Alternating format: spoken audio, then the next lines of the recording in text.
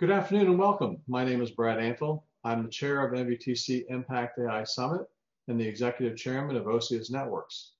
On behalf of my co-chairs, Charles Onstock III from SAIC and Tom Oteki from Virginia Tech, welcome to NVTC's Impact AI Summit.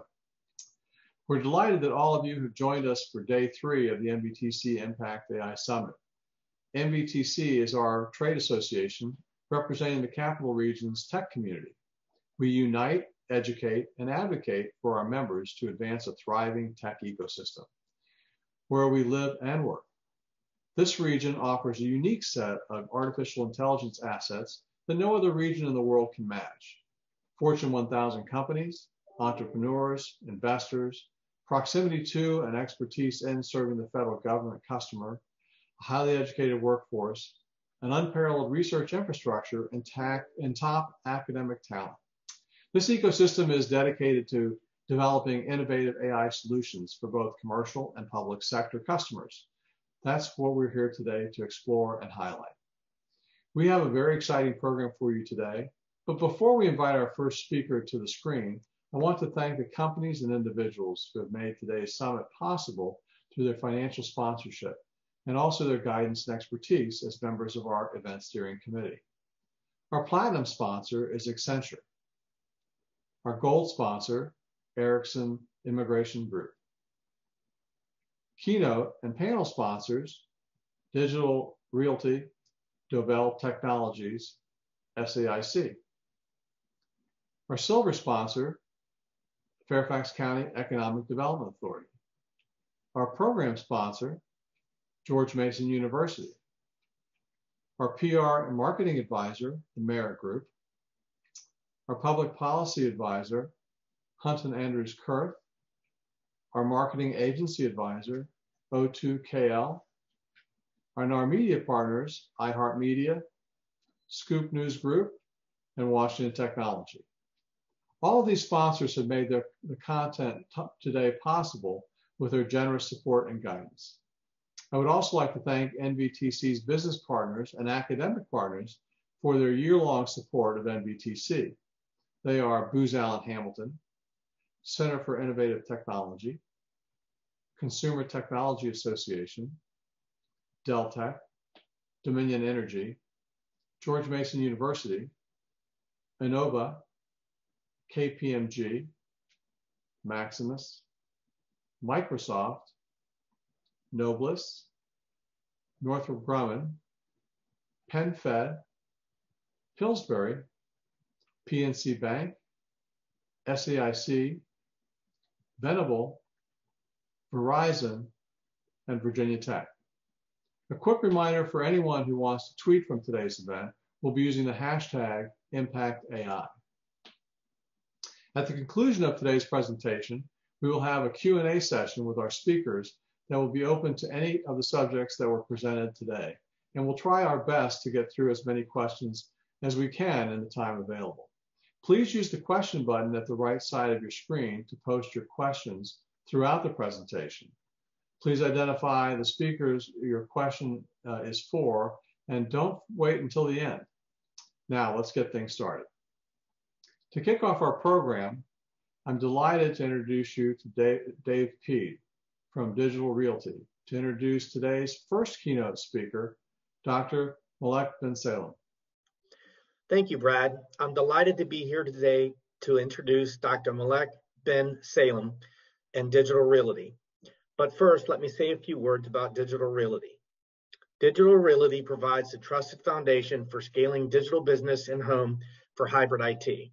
The most important currency exchange between enterprises and their customers is digital trust. As the ongoing surge of information accelerates, so does the need for secure data exchange across the world. Established in 2004, Digital Realty Trust is built on the foundation of digital trust with the core values driven by the customer centricity, excellence, and teamwork. Digital Realty is the largest global provider of multi-tenant data center capacity by square footage and supports the hybrid IT architecture and interconnection strategies for over 4,000 customers across the world. Our global platform, named Platform Digital, comprises of more than 275 data centers, 24 countries, 47 metros across 6 continents. Dr. Malek Ben Salem is a technology executive with more than 20 years experience and a principal director for cloud, data, and AI security at Accenture. She is an accomplished technology leader with proven success in AI and cybersecurity research and innovation. She advises organizations on boards and on building innovative products and offerings and on achieving real risk reduction. She is deeply skilled in technology strategy, leadership, C-suite collaboration, risk management, business development, and much more. Please welcome Dr. Malek Ben Salem. Thank you, Dave, for the introduction. Thanks to the Northern Virginia Technology Council for inviting me to speak on AI's impact on cybersecurity today. As AI moves or breaks into the mainstream, there's a great deal of confusion and disinformation about what it's capable of and all the potential risks that it poses. This is also true for the cybersecurity field. So my talk today will focus on all of the applications and all of the problems that AI can help us solve in cybersecurity. But I also will talk about how it could be weaponized and how it's being weaponized by cyber adversaries to conduct more and more complex cyber attacks. I will also cover how AI introduces a new threat and a new attack surface into our networks and into our organizations. And finally, I would like to talk about how we can build and operate AI that is secure, safe, robust, and trustworthy overall. So to start with the AI opportunities, I'd like to first cover some of the current trends within the cybersecurity field that are calling for a new paradigm that uses AI to solve cybersecurity problems. The first trend is the skill shortage that we suffer from in this field. According to Cybersecurity Ventures, about 3.5 million jobs will go unfilled in 2021 because we cannot find the right talent with the right cybersecurity background. Another trend is the rising costs of cybercrime. Cybercrime cost the world about $1 trillion in 2020. That's a 50% increase from 2018. So in order to counter or to fight that cybercrime, we need all the automation and all the intelligence in the world. The third trend are the number of new 0 days discovered every day or every year. A 0 day is a security flaw for which the vendor of the flawed system has not published or created a patch yet. In 2020, there were over 18,000 0 days or new vulnerabilities discovered. So to mitigate against those vulnerabilities, we definitely need AI support. Threat intelligence is another trend.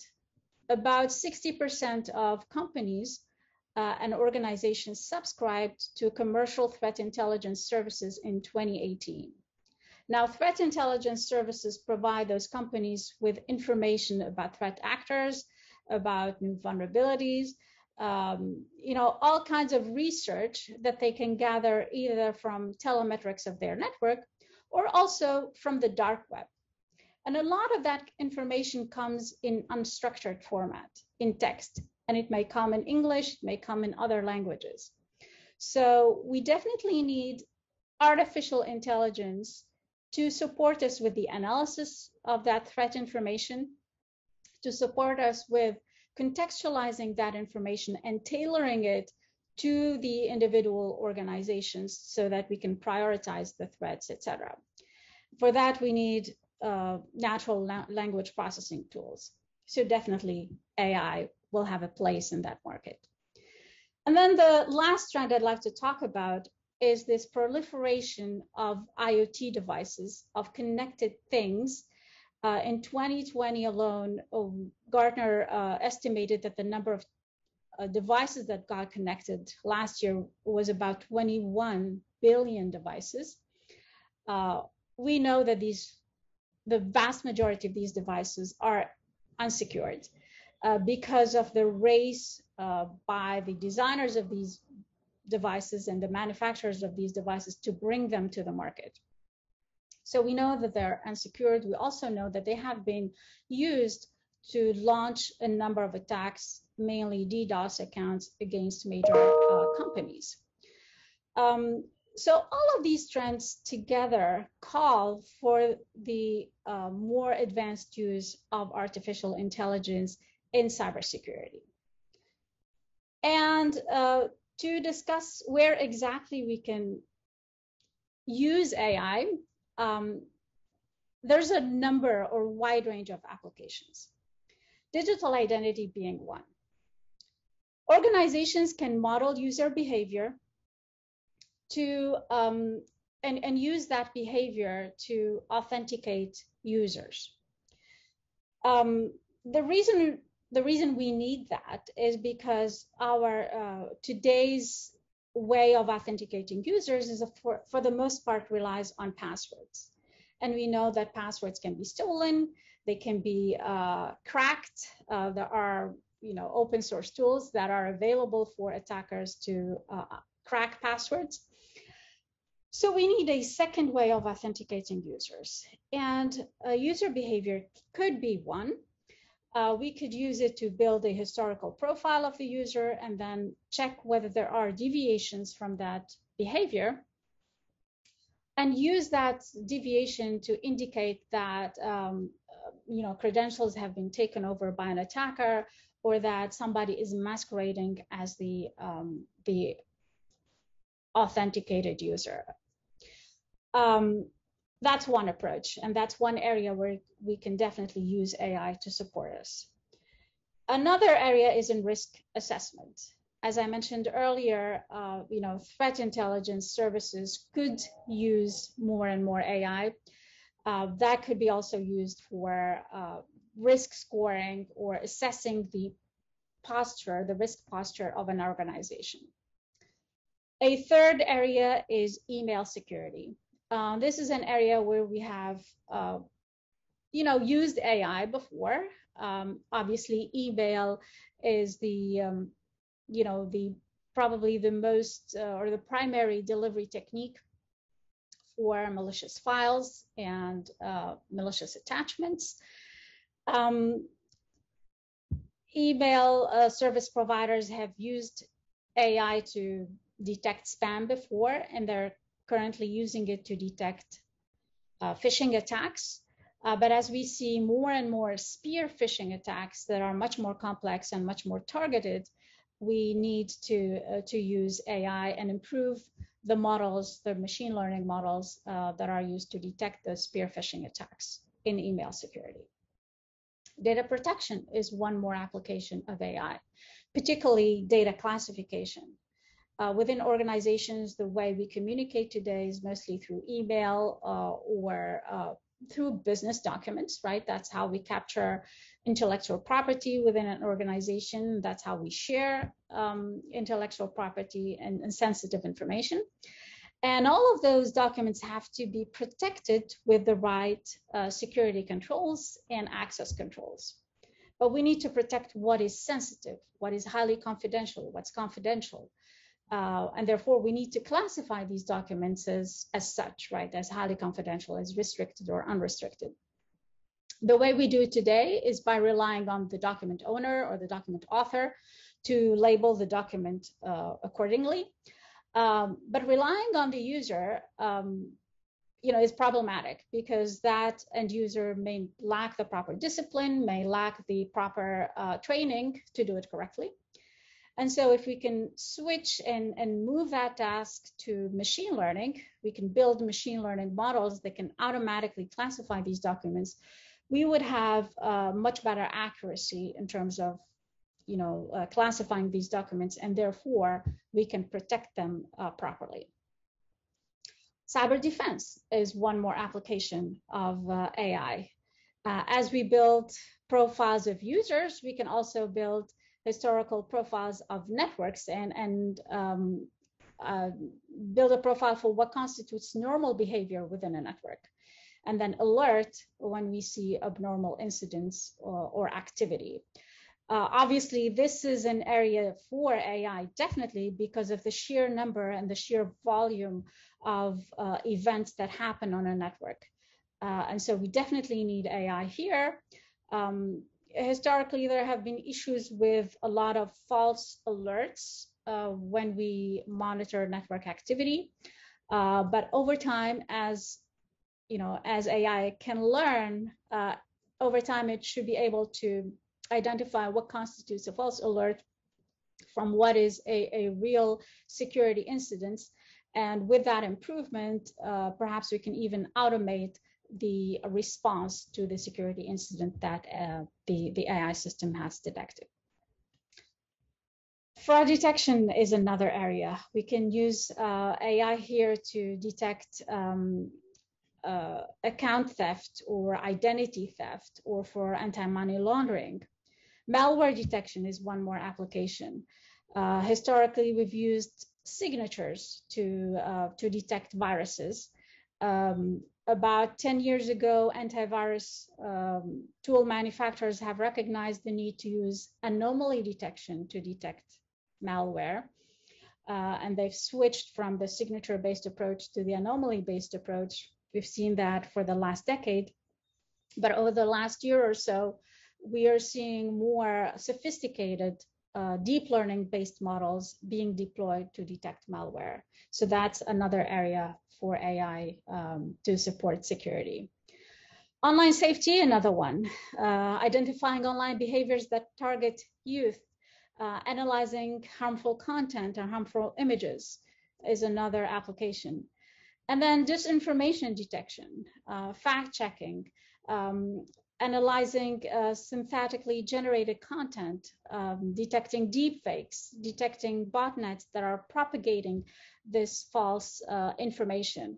All of those are ripe areas for the use of AI. And that's just, a list of applications, but it's by no means an exhaustive list. And because of all these applications, we expect the market for cybersecurity to grow by about 23% annually to $38.2 billion in sales by 2026. But as we, cyber defenders, are using more AI to mitigate against attacks, so are the attackers. They are leveraging AI, they are weaponizing AI to conduct more and more sophisticated cyber attacks. We see that in the malware that they design. They're designing malware that can be very well hidden, a malware that is capable of mimicking the behavior of trusted systems, and therefore can be concealed and can evade detection. They're also designing malware that is adaptable, right? That learns about the current environment it has been deployed in, and decides, how to change its behavior based on that environment. Also, they're using AI to embed attack or to design attack triggers. So, for instance, they can deploy or decide that an attack or malware would only trigger if a certain event happens, or based on a feature of the application. And that feature could be either related to, voice or visual recognition, or some authentication process, or some identity management feature. And that gives them basically ample opportunity to decide when to launch an attack. So the malware can be in stealth mode and can stay in stealth mode for, days, months, even years, until the attacker decides to launch the attack after collecting a lot of information about what's happening in that network or in that system. AI is being used in social engineering attacks.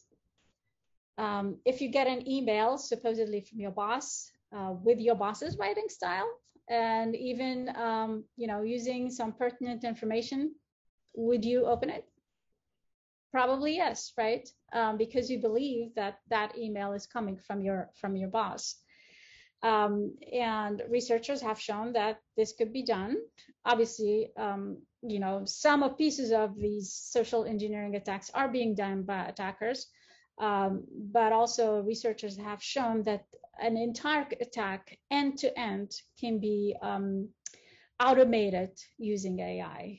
This was shown at the Black Hat conference 2 years ago, where they have used AI to identify the targets of the attack by looking at their tweets.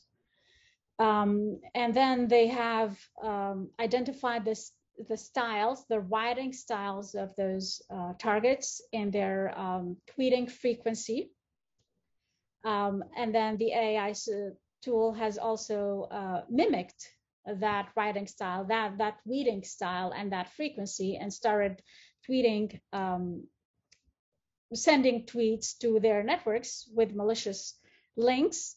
And then obviously the people receiving those tweets, because they believed the tweets, they clicked on those links and downloaded malware. And they have shown that by doing so, that attack was much more efficient.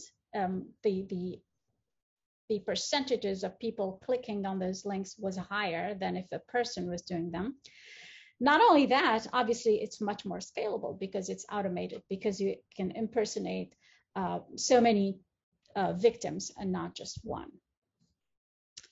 Deepfakes is another way of weaponizing AI. We've seen, obviously, the deepfakes, the videos that we thought are impacting the results of our elections, etc. But also, we've seen deepfakes being used to launch cyber attacks. As a matter of fact, about 2 years ago, a CEO from an energy company in Europe has received a call from what he thought was his boss. And that call basically asked him to wire about 220,000 euros to a certain account, and he did so. But the call was actually from a deep-faked voice for his boss, and they even mimicked the accent of the boss. So we're seeing these attacks in the wild. And then finally, AI fuzzing is another way that attackers or hackers are using AI to perform attacks. AI fuzzing is a combination of the traditional fuzzing techniques with AI to discover or identify fresh vulnerabilities. As cyber defenders could use them to identify vulnerabilities and to fix vulnerabilities in their software, so are hackers. And they're using them to discover zero days so that they can launch their own attacks. And they're doing so also not just for regular software and applications, but also against AI itself. So they're using AI fuzzing to discover vulnerabilities in AI systems. So let me switch here to talk about some of the threats that AI is introducing because of its nature. And I will focus more specifically on machine learning powered systems or machine learning models. This slide shows the normal process of training a machine learning model. So you have your data, you turn it into a training, divide it into a training data set and a testing data set. The data set has all features, so all these data items are turned into features with some labels if we're talking about a classification, so how that data item should be classified. And you feed them into a machine learning algorithm, you train it with that data set, and then you end up with a machine learning model that can be used for inference in production. Now, an attacker obviously can attack the model itself, right? This is similar to attacking an application today, to traditional software application. They can tamper with that model or steal that model. But they can also tamper with the data that is fed to that model in production. These are called adversarial inputs, right? They can change or modify the input to the model in a way that fools the model or forces the model to make to provide the wrong output. But more importantly, they can also attack the training data set, right? They can training data set or the testing data set. They can modify the features, they can modify the labels, they can poison, so to speak, that data set and compromise it. And if they do so, they eventually compromise the model itself, right? By compromising or poisoning the data set, they compromise the model. And we end up with a model that does not give us, that is not reliable. So that's a new attack surface that we have to deal with, that ML engineers are not thinking of, right? Because they're not necessarily thinking about how to create an ML model that is secure and robust. But also security analysts may not be aware of, because they're accustomed to thinking about how to secure traditional software and not AI-powered applications and systems. So to summarize, let me talk about the main 4 types of attacks against AI. The first one being evasion attacks. Evasion attacks is where the adversary modifies the input to the model in a way that they evade detection historically, but not necessarily evading detection. You know, it could be another use case where we're dealing with a classification model that's trying to predict whether it sees, you know, a stop sign or a yield sign. And so the attack here is to fool that vision system into misrecognizing the stop sign and thinking it's a yield sign. So it's not necessarily evasion in the sense you evade detection, but it's basically fooling the algorithm to give out the wrong output. We've seen these attacks in the wild. Internally within the Accenture labs, we have demonstrated that we can tamper with or fool OCR systems, for instance, into misreading, or even ATMs, into misreading the payable amount written on a check by just modifying a few pixels on that check and reprinting that check. We have shown that we can fool surveillance cameras so that they miss seeing a person in front of the camera if the person wears a certain pattern on their T-shirt or carry a certain piece of paper that has a certain pattern.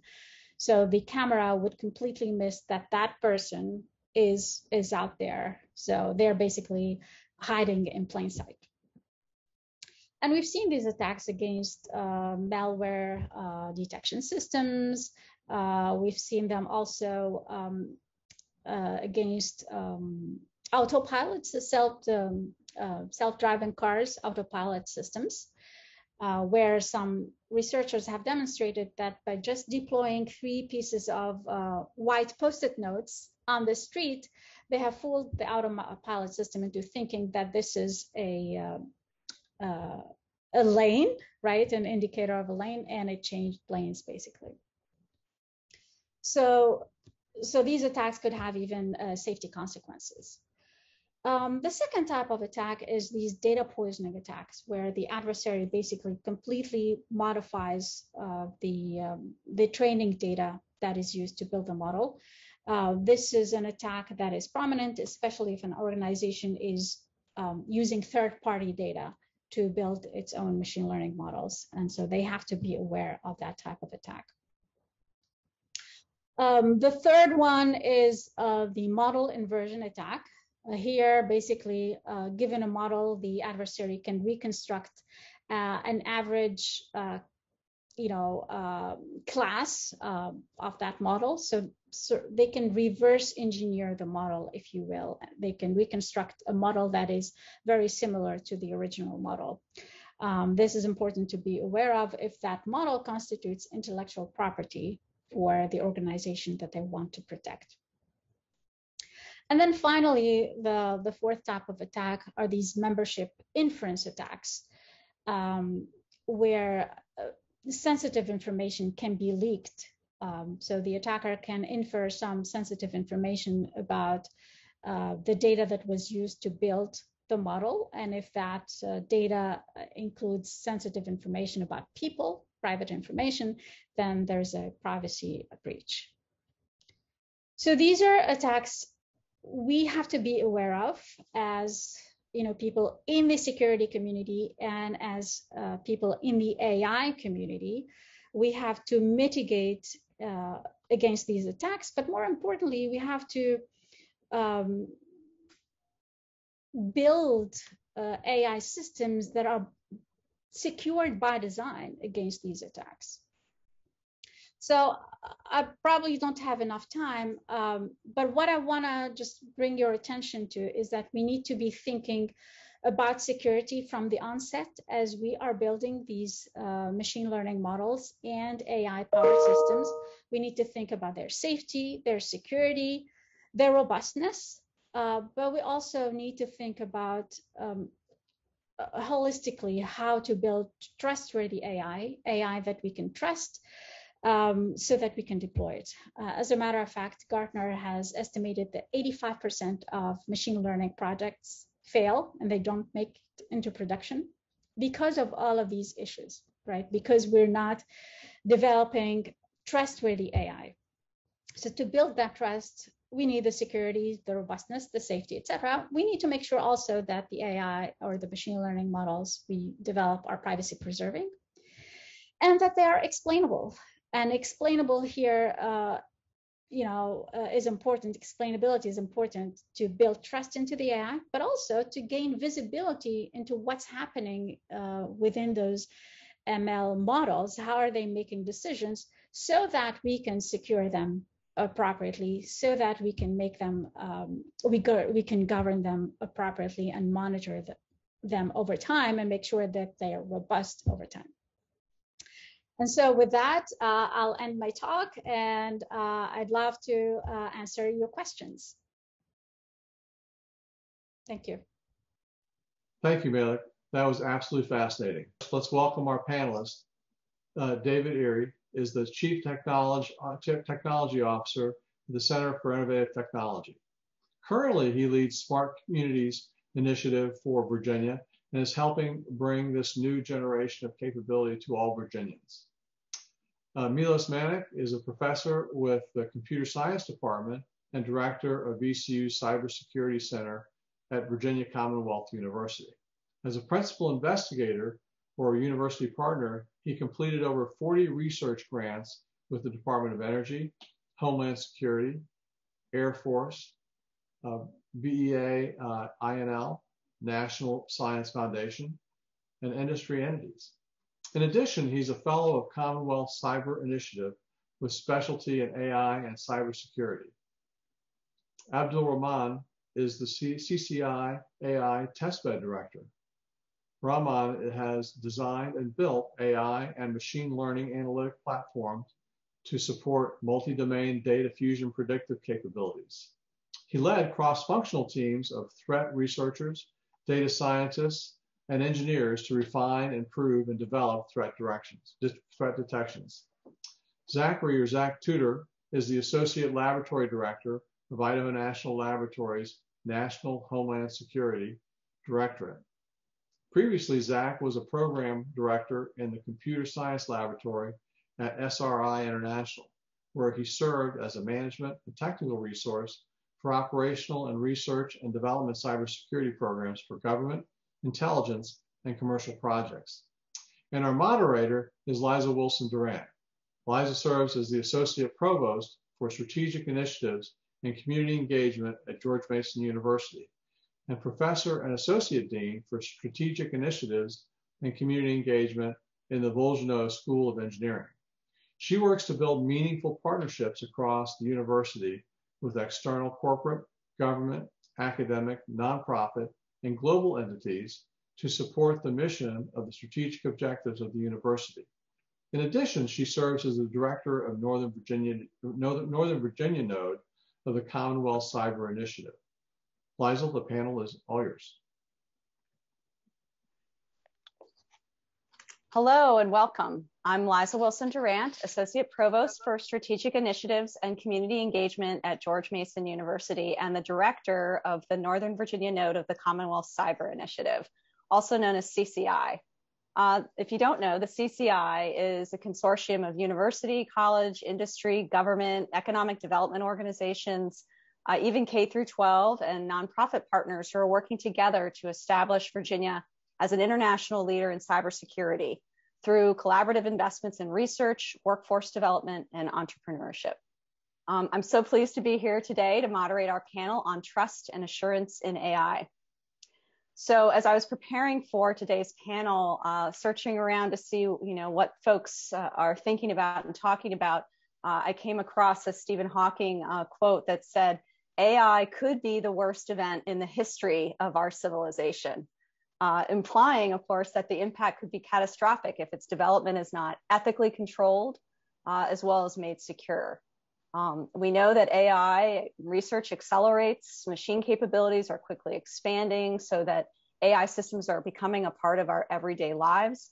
But we think it's imperative that trust and assurance mechanisms are baked into the development and deployment process. But that's hard to do, as we'll discuss today. AI systems must be deemed reliable, explainable, unbiased, fair, privacy preserving, to be truly accepted by humans and fully integrated in society. So to address these challenges, the Commonwealth Cyber Initiative has developed a multi-institution and interdisciplinary collaborative effort to advance foundational knowledge in trust and assurance in AI systems, leveraging use-inspired research questions that are presented by our partners. Our team and collaborators are combining their deep expertise in the convergence of AI and ML with cybersecurity, engineering, social sciences, human factors, policy, and more. So today we've assembled a panel of leaders with deep knowledge and perspective about cybersecurity challenges associated with widespread integration of AI in our daily lives and critical operations. So we'll talk about some of the major challenges and present the CCI AI Testbed as a means to study and work out these challenges in real time and space and early in the development of AI-based algorithms, processes, and technologies. So let's begin with their introduction, and let's start with Zach. Could you please introduce yourself? Sure. I'm Zach Tudor. I'm a CISSP. I'm the Associate Laboratory Director for National and Homeland Security Science and Technology at the Idaho National Laboratory in Idaho Falls, Idaho. Thanks for joining us. David? Yes, David Erie. I'm the Chief Technology Officer of the Center for Innovative Technology here in London, Virginia. Milos? Hello, my name is Milos Manik. I'm Professor of Computer Science at Virginia College University. I'm Director of VCU Cybersecurity Center and one of the 9 fellows of the inaugural class of fellows of CCI.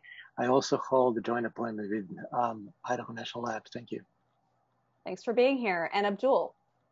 I'm Abdul Rahman. I'm a research professor at Hume Center for National Security and Technology, and I'm also the director of the CCI AI Testbed.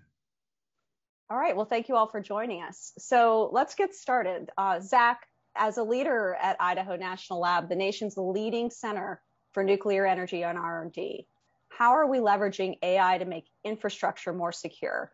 And how are we protecting these solutions from compromise? Yeah, thanks very much, Liza. Appreciate being here. And yes, here at INL and at the other national labs, we have particular interest in protecting our critical infrastructure in many different ways. INL, as you mentioned, is one of the key research and development and operational centers for critical infrastructure and cyber physical R&D. So over the years, we've been developing various different types of technologies involving AI and ML, including our ACES platform that uses AI to detect anomalies in critical infrastructure systems, but also more operationally focused projects like MATER, or MATTER, depending on how you call it, machine-to-machine automated threat response that we developed in concert with the California Energy Security for the 21st Century program with utilities in California.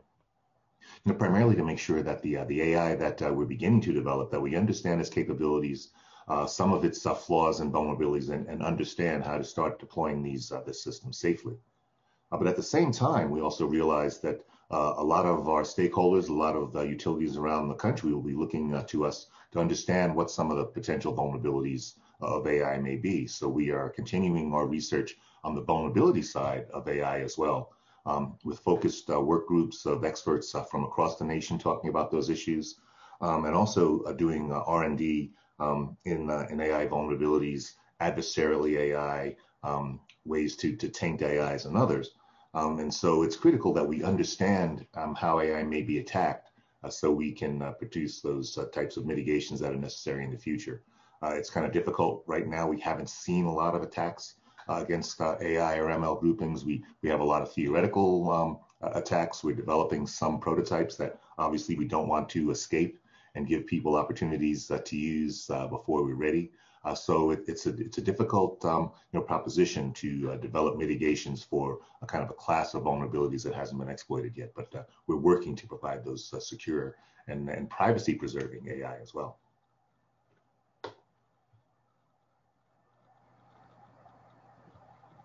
So, David, you've been engaged in that Stafford County Smart Community Testbed. Can you tell us a little bit about that testbed and how AI is being implemented in testbed, and what are some of the security challenges you're facing, and maybe any strategies that you're using to address them? Sure, thank you. So the testbed is really a pre-operational end-to-end system that we hope will be a model that can be directly implemented in Stafford and other communities across the Commonwealth.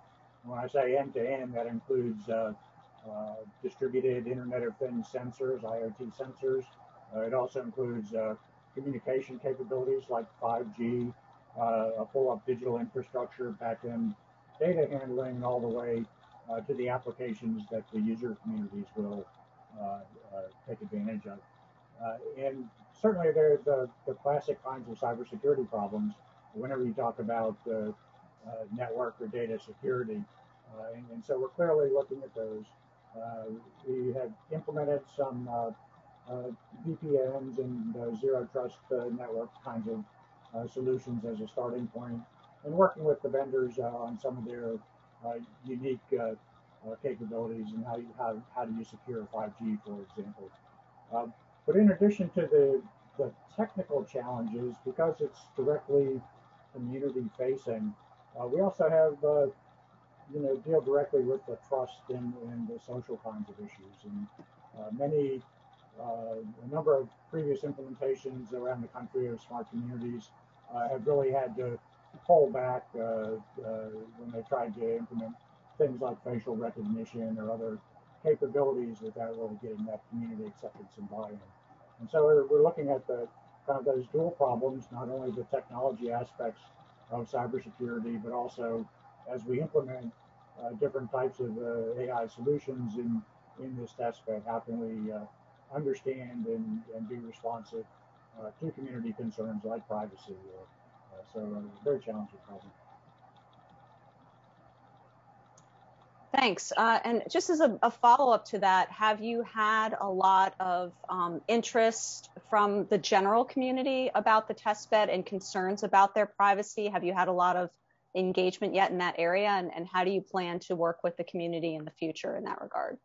Yeah, so I think we're building up towards a ribbon cutting for the testbed later in May, and I think as the community awareness spreads, we're starting to get an increasing amount of interaction and questions about that.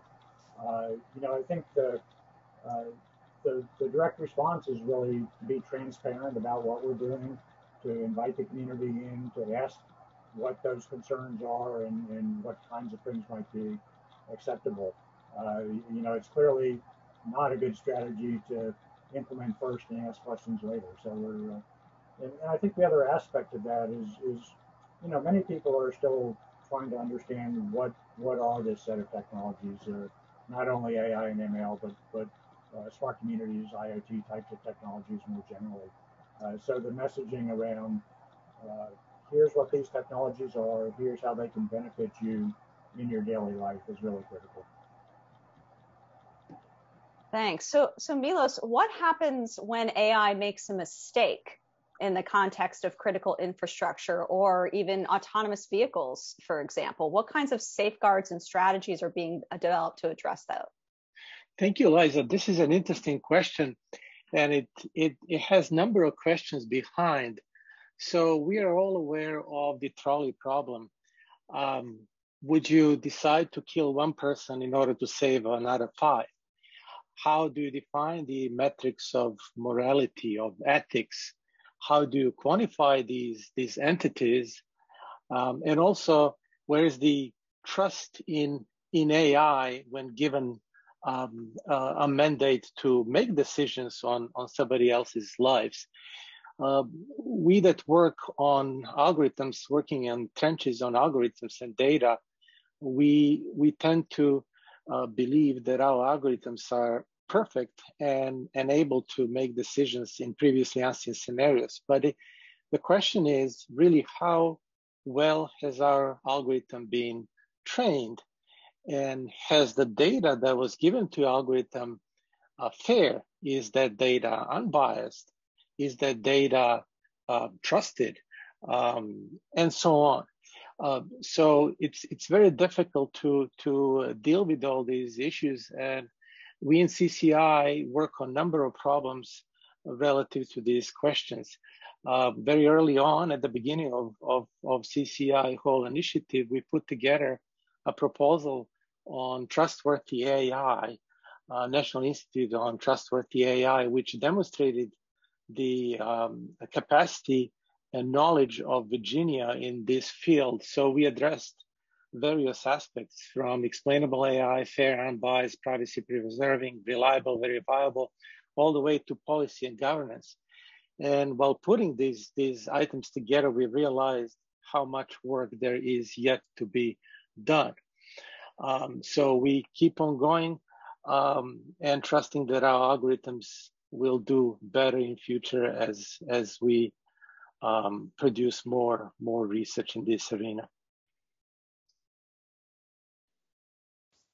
Thanks. And Abdul, just building on what's been discussed already, one of the great challenges of secure AI systems is the integrity of the training data and the validation of the system. Can you discuss some of the challenges and the impact of the so-called dirty data? I know you're an expert on this. Well, I have a little bit more of an extreme view than a lot of people. To build on what Milos said, outside of classwork and in academic settings where you're learning things in a classroom, a lot of the data sets that you obtain and want to build models over are dirty. They're sparse. It has a lot of omissions. It has a lot of data that's malformed. And so the idea in a lot of work that we're trying to get to or stabilize on to go from manual to semi-automatic to automatic is to build models and train them and test them in a way where they have good accuracy and precision. And part of the life cycle that you have to go through in training data and testing it, training models and testing them over data, is to observe if there's been any omissions or if there's been any bad data within them, which that process to straighten that out is called imputation. And a lot of these processes initially have to be done in a manual way, but we want to train algorithms in a way to improve our data so that we can build algorithms for real AI. And part of the challenges that we see is many of the data sets that we get are not necessarily structured or unstructured, but they're semi-structured. There may be language obtained there that's misspellings, along with data that's been miscategorized or misplaced. And so part of what we're trying to do is obtain data sets where real models can be built with the kind of accuracy where predictions can be made, which is truly what AI is trying to do. So as you build an algorithm and you develop it and you utilize a training set, that training set has to be of a certain quality because really it's garbage in, garbage out. So if you build a model that has poor quality data, you're going to get poor predictions. So the idea overall in general is to formalize a way where you can build a pipeline to support data and its healthy ecosystem and life cycle, so that the predictions that you get out of it, number one, can give you the kinds of values that you're looking for, but as you release it into the wild and deploy it, when you go to retrain it, you can improve on the accuracy and precision and not go downward. Yeah, Eliza, I want to kind of comment on that also. One of the things that we see as we've been working on, AI-based anomaly detection for information technology systems, is a lot of the initial training data. If you want it to represent reality, you try to take snapshots from existing systems.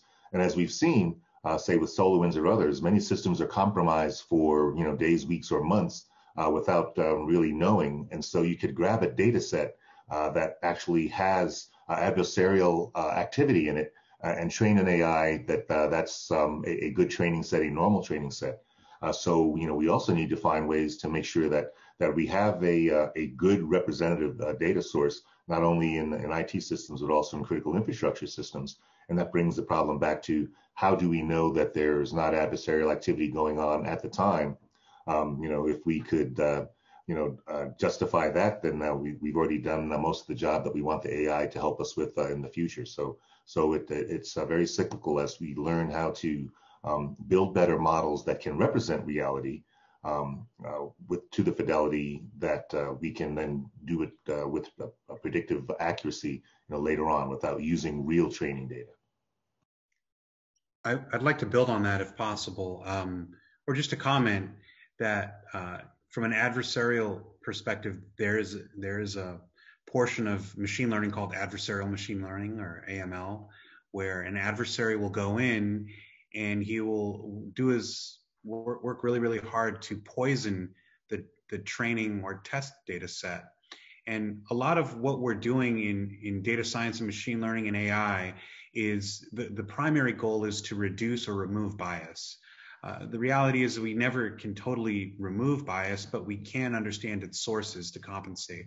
An adversary would come in and inject types of behaviors into the system, into the agent, and that would in turn cause data set to be gathered with this kind of bias. And so as you go to train your algorithm or retrain your algorithm, what you end up with is the tendency to score results in the manner in which your training set or testing set has been biased. And so when now you release that into the real world, whenever you see an actual example of this through a sensor where you're receiving a feed and you're scoring against real data, that bias will actually be projected into your prediction, and it will be it won't be valid. And so a lot of the times the way that systems that have the kind of AI in it that can do these automated predictions, like Zach mentioned, have this have great AI, but they're not hardened against adversarial machine learning. So this is another aspect of building AI in a way that it can be assured, right? Because the overall topic that we're really trying to get to is the deployment of AI to know that it's actually making the predictions that we anticipated. I'd like to build on that. I think Zach and Abdul are hitting the right questions here. But even before we went to adversarial networks and nefarious part of AI, for many years, for decades, we've been trying to perfect our algorithms to do the modeling correctly. In other words, to provide correct outputs for certain inputs. And in recent years, we got to a point where our algorithm is so powerful, we can use a number of different algorithms that will all perform very well, if not almost perfect. And then the question becomes, does the algorithm make the right decision for right reasons? In other words, is it looking at right features of a problem to make a right decision in the end? And this is where we are starting to resemble, or algorithms starting to resemble us, because algorithms in a way start becoming subjective in a way, because they're looking at parameters that are closer to the algorithm. And I will say, in the old times, even with traditional unsupervised, so-called unsupervised learning, even then, the operator, the humans, were inputting some parameters and ignoring that those parameters are given by human. What happens in essence is that we are biasing the algorithm by providing certain values for those parameters. So this has always been the issue, just getting a bigger issue because the algorithms are more powerful, more difficult to understand, and now we are even more retroactively addressing this. But I will mention another thing, human factors. We always had a notion of introducing human in a loop. And at the time, it was time of expert systems where these are rule-based systems. But today, in the last 5-6 years, the whole approach with physics-enhanced data-driven is keeping us real in a way, but by no means is a solution to a problem. Thank you. Back to you, Liza. Yeah, and Liza, I'll just jump in one more time, and Milos knows this. I like to liken training your AI to training your child, and they go through several stages. But also for all the training that parents give their kids, every now and then they'll come back and perform a behavior, and you wonder, where did you learn that, right? And then you have to do some reinforcement learning, we would call it here, some retraining. And I think that's something that we need to look at as well as we go forward. The continual training or revalidating of the AIs as they go forward to ensure that some of the tainted data that Abdul talked about hasn't changed our expected outcomes. Well, thank you so much. Now, Abdul, I want to ask you, can you talk a little bit about what CCI is doing to help build trust and assurance in AI systems? And I'm going to let you share your screen so you can kind of walk us through what CCI has been working on the last year. Sure. Let's see. Can everybody see my screen okay? Yes. Okay. I'm the director of the CCI AI Testbed, and I'm working with my colleagues within CCI. And the state of Virginia has made an investment, a large investment in both a 5G testbed and an AI testbed. And we are within our first year right now, fiscal year, where we have built out an infrastructure, stood up capabilities, stood up a team and some process, and have actually produced some interesting results on the testbed. And I'd like to talk a little bit about it. So I'm going to talk a little bit about the mission, the vision, and objectives, some of the tenets and requirements, the infrastructure, the usage, and the model.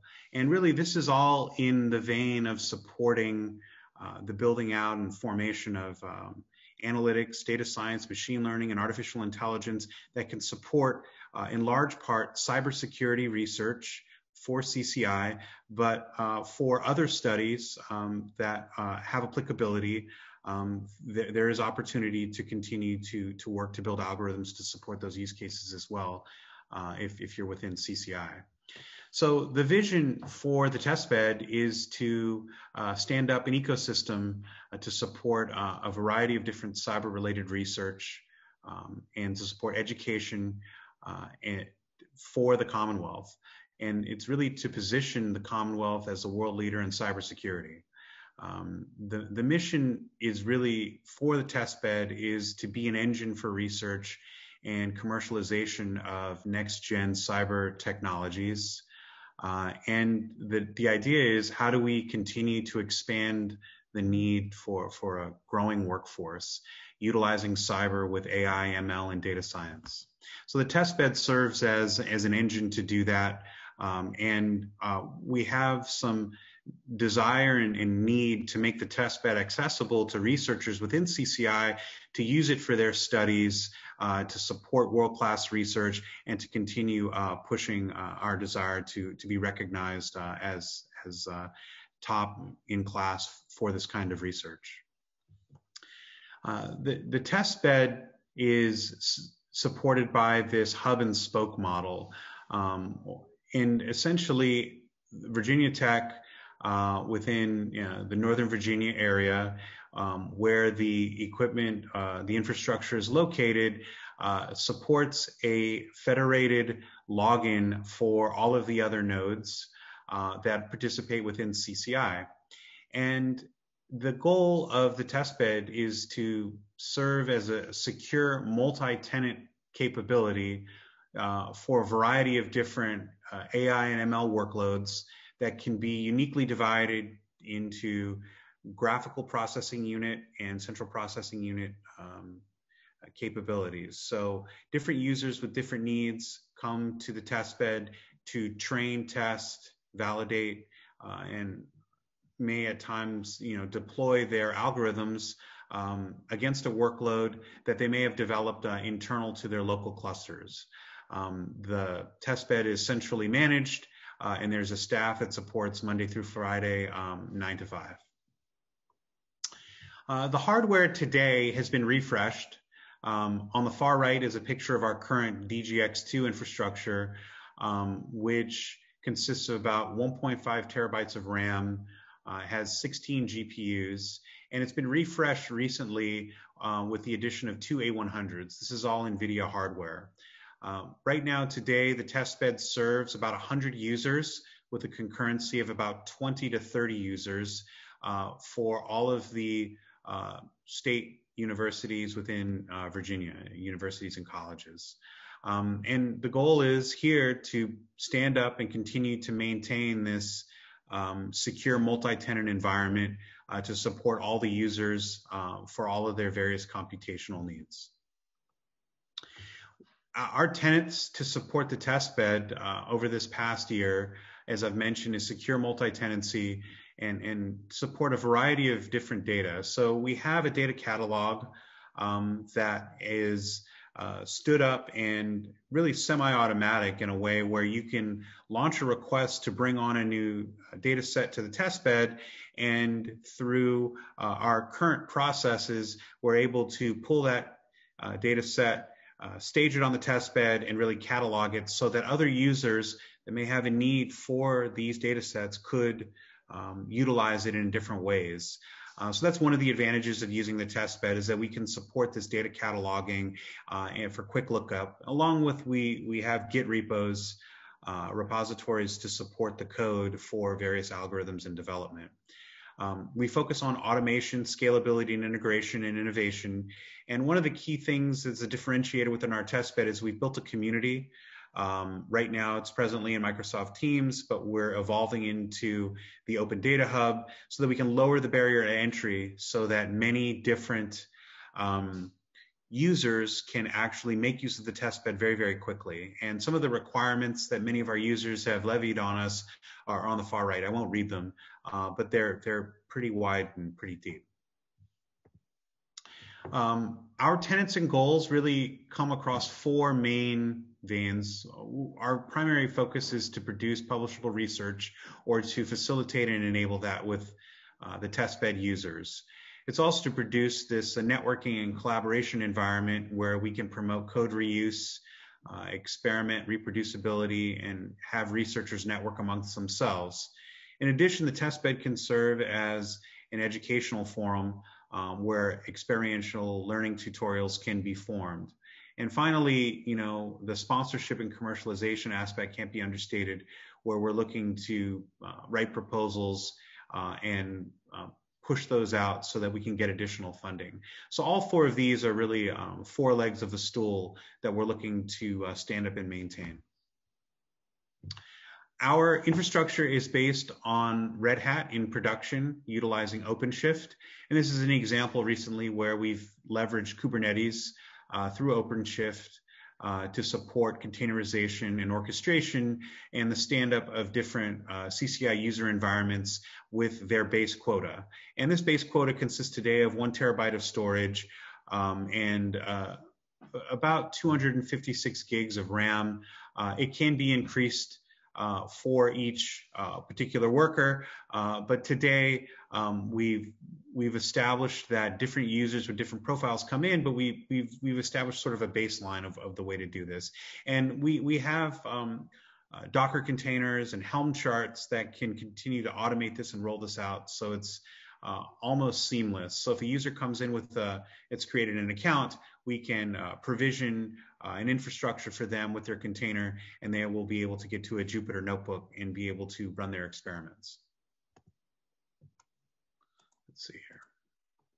An example of the kinds of processes that we can run to support data analytics is, exhibited here. This is an example of a process that we highlighted to a CCI community group that were studying, that had a desire to build out a cataloging system for biological molecules.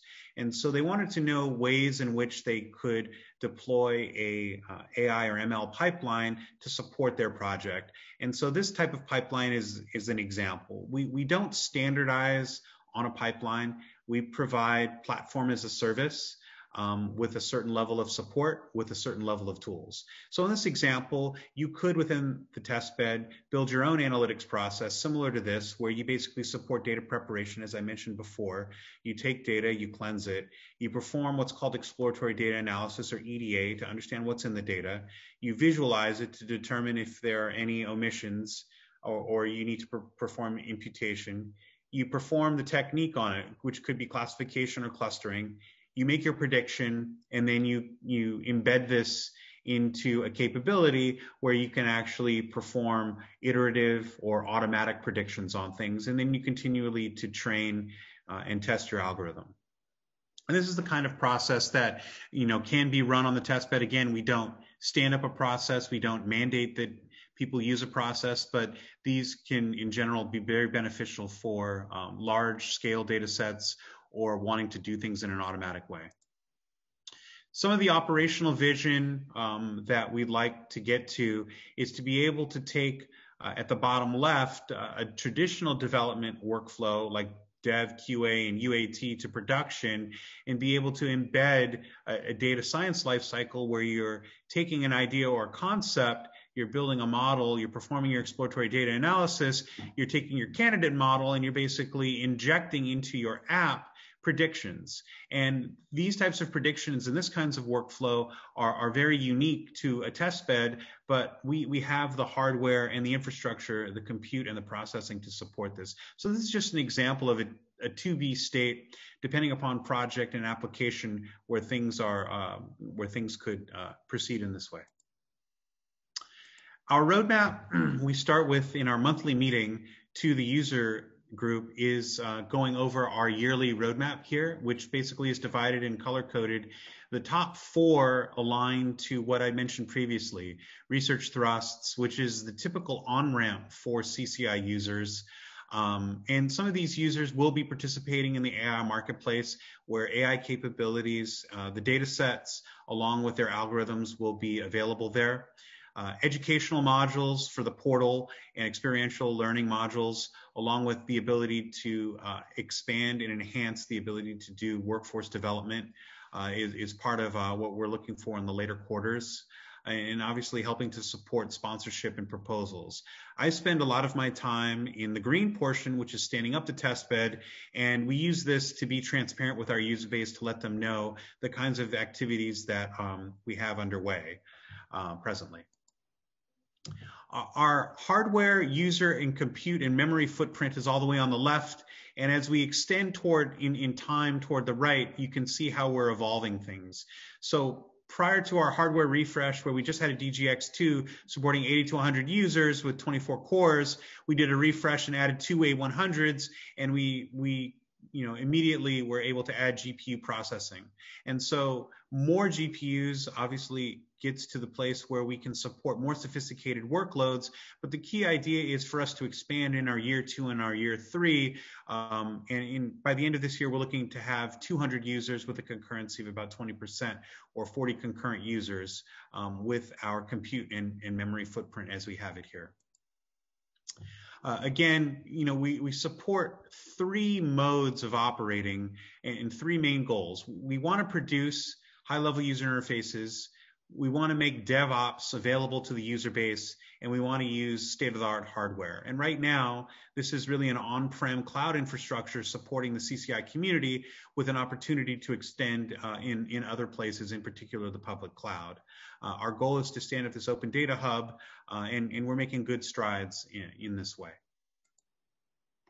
Our offerings on the far right, as I mentioned, some of the solutions and some of the services along with some of the vehicles. Really what we're trying to do as much as we can is to enable the testbed to be used as a tool to get users running as fast as possible. So this is something that we have been arduously working toward and been working pretty hard to make sure that the testbed is accessible and that onboarding and account setup is very, very fast. Some of the objectives by phase, and I won't read these, into the outward years really have to do with commercializing and engaging in more industry support and getting more external funding. And so these initial years, which are foundational to stand up this minimal viable infrastructure, and we've proved out with several proofs of concept and prototypes, lead into year 2 to support more of CCI schools and more of their research. So this is just the high-level plan of where we're trying to proceed to. Our usage by year 5, ideally 500 faculty and staff with concurrency of about 20% or more. Ideally, this can be something that we're working towards and as we try to continue to make these inroads to evolving and building. I wanted to highlight a little bit of our process for onboarding. We have 3 capabilities that are available to the users. First one is a collaboration site for teams, which is our community. The second one is our repositories, are in code.vt.edu, and finally is testbed access. And this testbed access is, with all 3 of these, give rise to this foundational set of capabilities where a user can come in, get onboarded fast, see the data that's available, and make use of some of the code that's already been built against these data sets. And this is the process flow for onboarding, which is a pretty well-worn path, and we're going consistently to communicate with many of the users and the user base out there so that support their onboarding. Some of the pilot projects already in flight today by some of the researchers support a variety of different aspects within cybersecurity research. And this list is growing. And as Liza is one of the directors from a node perspective, can attest to, many of the members of each node are wanting more access to it. And so this is growing. And so the demand for supporting AI and ML for cybersecurity research, along with assuring these AI capabilities, is expanding at an alarming rate. And this is the end of my presentation. And I appreciate the time.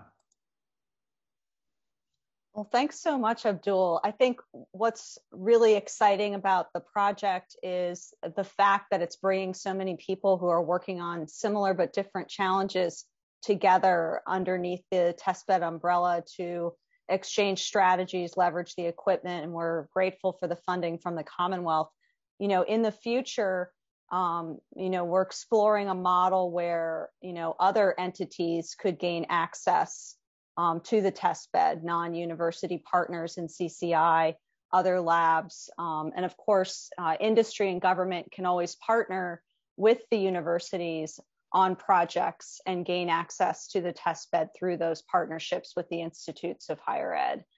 So if this testbed seems like a solution to some of the challenges that our community is engaged in, I hope that you'll reach out to us and let us know. We have a lot of work to do to figure out how to get the most out of this incredible tool. But I wanted to ask our panelists, how do you see leveraging the testbed in your work, if you would, and the value of it? Well, I'll start, Liza, and Abdul, great presentation. I think besides the hardware, the technology, the processes, as we build this up, Virginia will become a source of expertise for user communities around the nation and possibly around the world. You will have learned hard lessons, provided advice to others, and be able to be a core part of the ongoing AI and machine learning explosion that's going to be going on in transportation and medicine and education, et cetera. So I think we're on just the beginnings of long different sets of usage of this capability. Yeah, if I can jump in here next, I think I'd really like to see the interaction be able to go both ways. Certainly as you use the test bed and the things that you learn, certainly one of the pilot projects here on your list was a smart cities on the project. We would like to take that learning or that understanding or that technology directly into sort of the pre-operational practice. But I think also as we experiment with IoT kind of structures in communities, we'd like to be able to use both the expertise, your this great collection of experts in universities and so forth, as well as the kind of the technical infrastructure to help us understand issues that we face in those kind of operational domains. So really looking forward to that interaction. And I will add to that Virginia is taking right steps in right direction on right topics. AI assurance and is really the core of the future problems and future solutions. And similar to, I will throw in Virginia Cyber Range, I firmly believe that CCI's AI testbed will not only support Virginia researchers, but it's at some point very soon will be a nationwide testbed. Simply, there's so much going on in Virginia. It is the right place to start and continue growing. Back to you, Liza. Well, just before we close, I want to ask one last question. Anyone can comment on this. A lot of the audience and community around NVTC are very concerned about future workforce challenges. And I'm wondering if you think are we preparing folks for the future in cybersecurity and AI? And Abdul, you talked a little bit about the goal for leveraging the testbed for workforce development. How do you see the testbed serving that, and how can we communicate about that to our NVTC community? I think there's some major muscle movements that have to occur with embedding learning, reasoning, and development of capabilities such as this and the whole workflow and life cycle into what we do. A lot of cybersecurity involves utilizing vendor tools, and there's no knock on that. That is definitely the way that the world is working. But what we found is that rules-based detections are not enough. You need behavioral-based learning as well, and some of that behavioral-based learning comes through building, machine learning algorithms that can, eventually learn and understand patterns. So right from the very onset, when we look at problems within cybersecurity, we have to avoid this easy button and go after taking some of the harder steps, right? Some of the harder steps are how do we incorporate AI and ML from a workflow standpoint into rules-based capabilities and force vendor partners to do the same so that they can build open APIs that can support the kind of integration with these workflows and pipelines that different users are building. I mean, this is going to be critical as we move into 2022 and beyond. Yeah, and Liza, I think that from the workforce perspective, we're helping to build a workforce of the future, not just those who are going to be designing and deploying AI systems, but those who are going to be using those systems to develop new smart cities, new methods of transportation, new methods of searching for natural resources, but also the next end user community as well, because the people that use those at the end are going to have to understand the capabilities and limitations of AI, how to operate them. There'll be fewer human operators, but they will be operating a large number of new types of artificial intelligence in every realm that we're in. And I think we're at the forefront of helping the workforce transition to this new automated environment, both here in Virginia, but across the nation. I'd like to, echo Zach's comments there. I think if we look at, say, cybersecurity in general, we have a few developers, a larger number of system administrators, and yet we're training the entire workforce on how to pay attention to cybersecurity issues. And I think as we move AI increasingly into operation, into the world, that same thing will hold true. The people at the community level who are making decisions about how to invest tax dollars or what to implement for their communities need to have some level of understanding as well, what they're looking at, how to utilize that to the benefit of the population at large. And I will add to that, as specifically what Zach was saying, these two topics of AI and cybersecurity are so intertwined, and there's no way around it. But we cannot view workforce development in terms of just academia. It needs to be tied to real problems, real issues. It needs to be put in context of where the problems really are. And that's how we're going to first bring the benefits of AI, then sharpen our skills and try to avoid some other unwanted consequences of introduction of AI, and ultimately bring this holy grail of trust or trustworthy AI. Because if we don't understand it, if we don't see it, act in right way, in right problems, we're not going to build trust. We're not going to use it, or at least we're not going to use it in right way. So it needs to be tied to real problem, and it needs to be used by people in real industry. Back to you, Liza. Thank you. And thank you all so much for participating in the panel today. I really appreciate all of the time that you spent to prepare and join us today. And I want to thank NVTC for providing the forum for us today. And we're looking forward to answering your questions. Thanks for joining us. Thank you for the interesting panel. Next, Dr. Nancy Grady, Chief Data Scientist at SAIC, will present a tech talk on cyber as the new Cold War and AI in the arms race. Nancy is the Chief Data Scientist and Solution Architect at SAIC in the cyber operations practice, with 35 years of experience specializing in the application of machine learning techniques for data and text analytics systems. She leads the development of gray-red cyberspace intelligence solutions and merging cyber and electromagnetic domains for situational awareness. Please welcome Nancy Grady. Welcome. My name is Nancy Grady. I'm a Chief Data Scientist at SAIC in the cyber operations. And my premise for the talk today is that cyber is the new Cold War and AI is the new arms race. So first, I'll talk a little bit about artificial intelligence as an arms race, and then, of course, cybersecurity is the Cold War, and then see where the focus is for AI in the cyber domain, and then look at a few recommendations. Everyone has their chart on artificial intelligence, and so this is mine. When AlphaZero came out, I created this chart to talk about the advancement of AI in games, and thinking, well, like the old Mariners maps, who knew what was coming after maybe role-playing games? But in fact, in 2020, DARPA had a virtual dogfight in which the AI, in fact, won.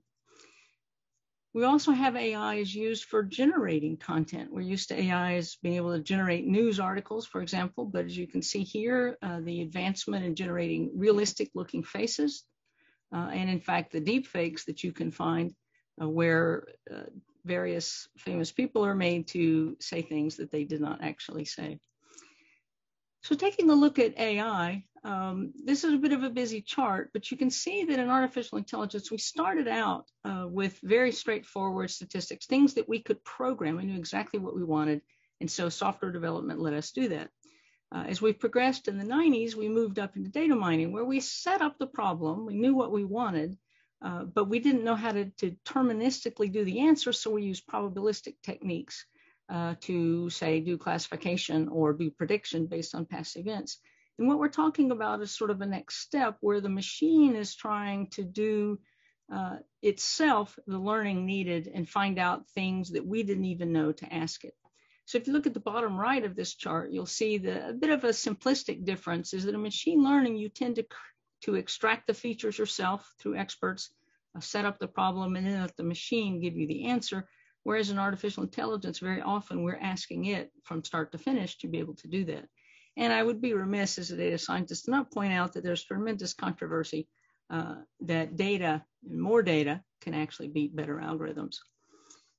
So thinking about this as an arms race, if you take a look at the publications, you can see of the top 10 universities, China leads in the top 8. If you want to take a look at the book by Kai-Fu Lee on AI superpowers, you'll see a distinction between the way China is approaching AI and the US. So the US is focused very much on research, but in AI on the commercial side, it's very much more into applications. And in fact, in the government, post-World War II era, we expected the government was funding the bulk of all science, but now, in fact, a lot of the AI development is being done in the commercial sector. There's a tremendous amount of activity in the ISO Artificial Intelligence Committee. They're working on about 31 documents, and there are about that many countries that are participating. It's a very active group. If you're interested in more the conceptual, theoretical underpinnings, I would recommend the now classic book by Pedro Domingos on the master algorithm.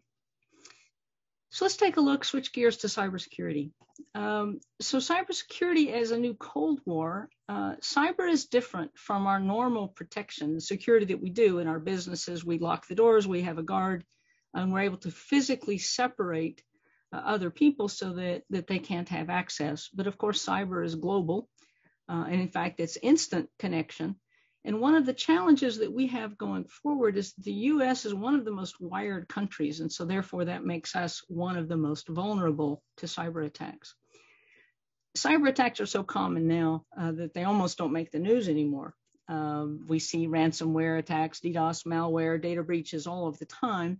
The notable attacks that have happened was Stuxnet back in 2010, where you can see that the cyber is connected to the physical.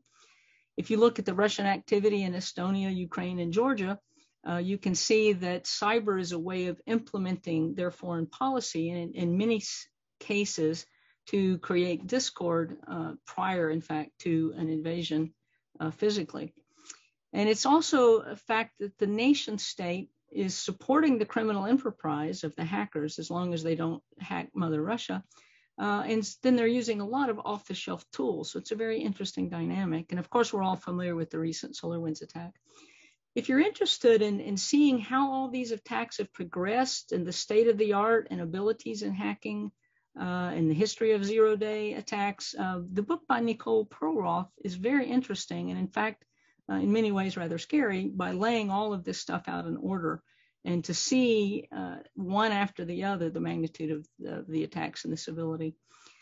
So thinking about the targets for these attacks in the Cold War, of course, you want intellectual property. We've been aware that the Chinese have been stealing IP in this country for years. But in the book by Singer and Cole on Ghost Fleet, they actually had an interesting premise. So in the past, the theft was so that they could build the same aircraft fighter that we have. But the premise is, what if they're now just looking to see how to disrupt communications? And so in that book, if you're in a ship and you can't communicate with your ship, you can't communicate with your missiles or your aircraft, then the war is basically over. So it's a very interesting premise.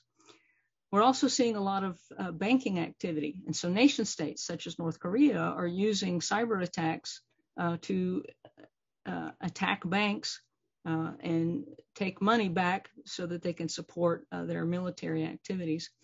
And the GPS satellites that we have come under attack so much these days that, in fact, they're starting to figure out how are we going to do without GPS satellites just in case. So one of the challenges here is that offense is way ahead of defense in cyber. The government promotes and funds the offense because we want to be able to reach information that our country needs. But companies that are wired and well connected, they're sort of left to their own devices for defense.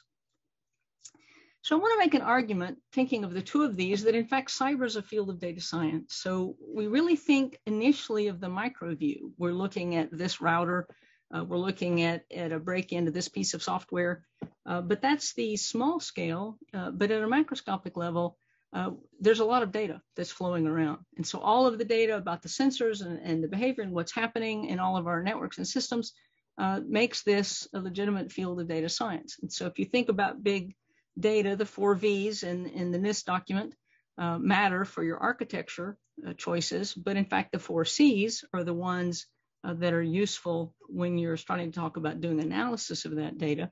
And there is a convergence between the data intensive computing of big data analytics and the compute intensive coming from the high performance computing. So they're trying to sort of meet there in the middle where problems now require both.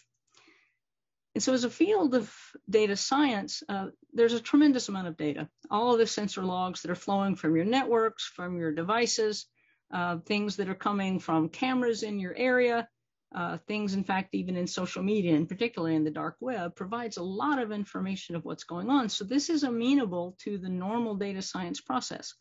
And in fact, in this diagram that we have, you also want to progress by looking at phase 1, the most straightforward, phase 2, start to do some analytics as you can, and then look forward to phase 3 to do AI. So there are times when you need to go straight to AI, but you want to progress forward and use the right technique to get what you need to know. And so the kinds of unknowns that you're looking for, of course, are activity alerts and trying to find those patterns in the data.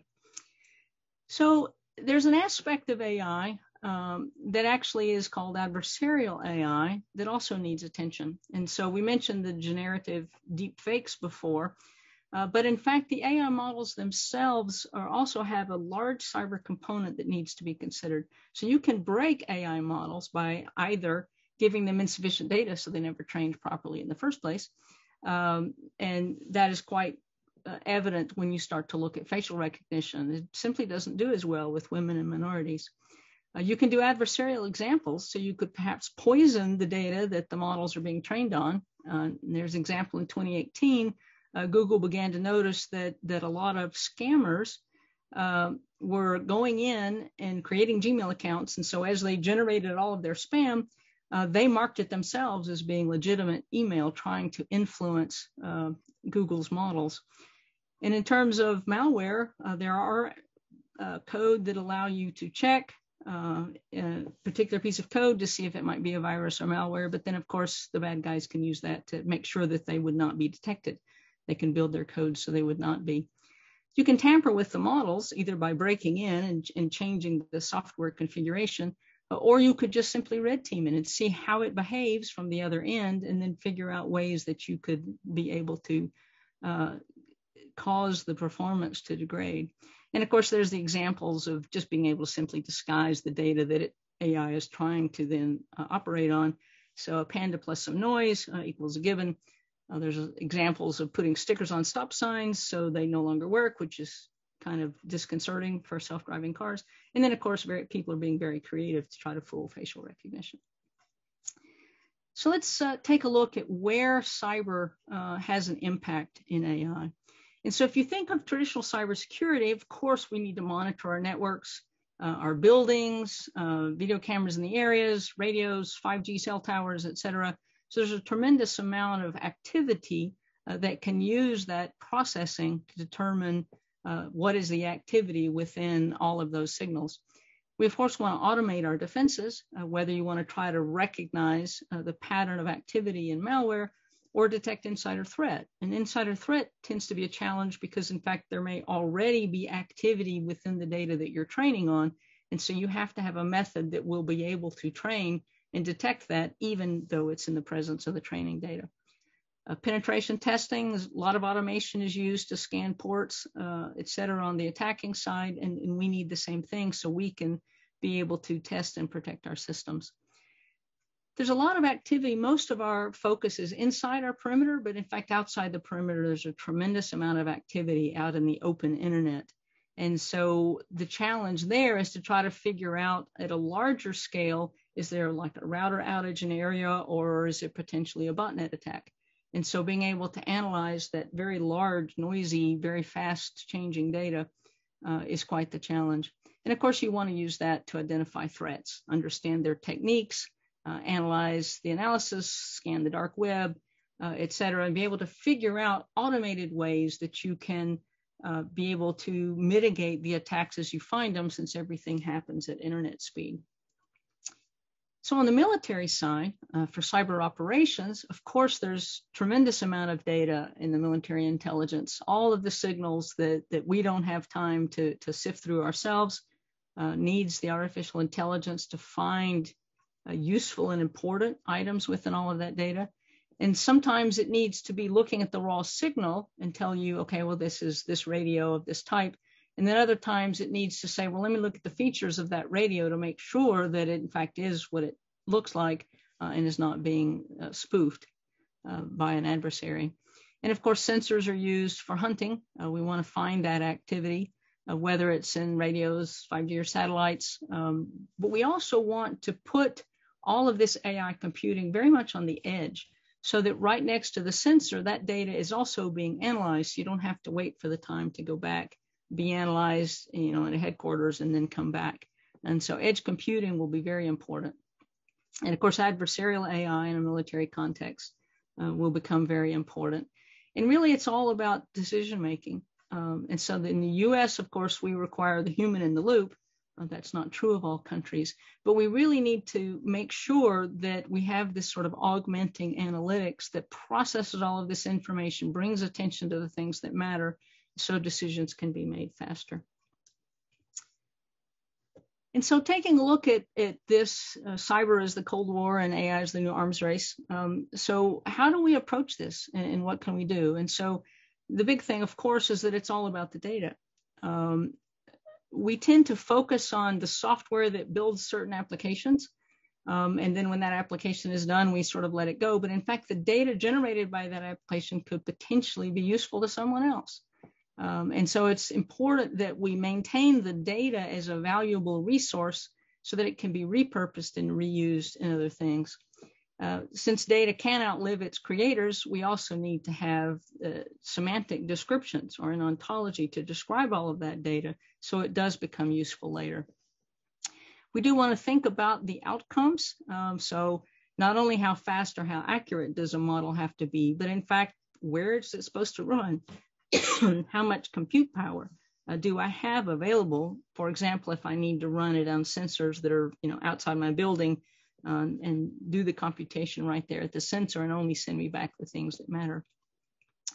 So the real gap from a military point of view is just the execution. So we're very good at research, although researchers always need more realistic data, but we have a little bit of a gap before we can actually get it and get it deployed. And since this is computer generated code, it's a challenge for us in terms of testing and how do we understand how well it performs and are we ready for it to perform.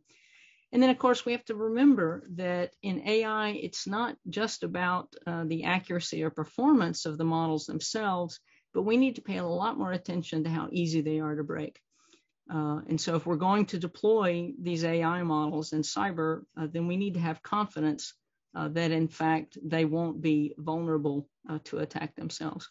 And of course, a couple of examples from the Department of Defense and the National Security Commission on AI. And so the final thing is just to remember that as AI is analyzing the data, that needs to be its own process, managed, evaluated, analyzed, in addition to the DevOps cycle that we're using to build things. So with this, I wish you well in your endeavors in trying to figure out how we can best apply AI to all our advantage. Thank you.